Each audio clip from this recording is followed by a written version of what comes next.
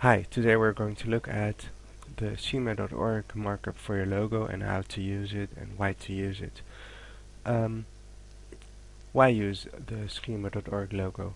It makes your page more spider friendly, and the better Google understands your page, the better they can understand that your page is relevant for your keywords. So um, in SEO it's very important to make the your page as easy as possible for the Google spiders, so that they can understand what your page is about and what all the elements on your page mean. And the better they can understand it, the better they can know that your page is relevant for your keywords. So I encourage you to use the schema.org for not just Google rankings, but also, of course, Bing and Yahoo. Um, so that's what I'm.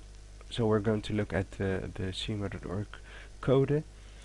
Um, Here you see the item scope, item prop, and for the URL, and item prop for the logo.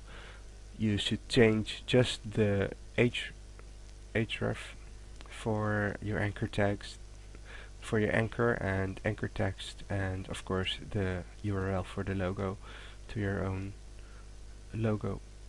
And I hope this was helpful. Thank you for watching.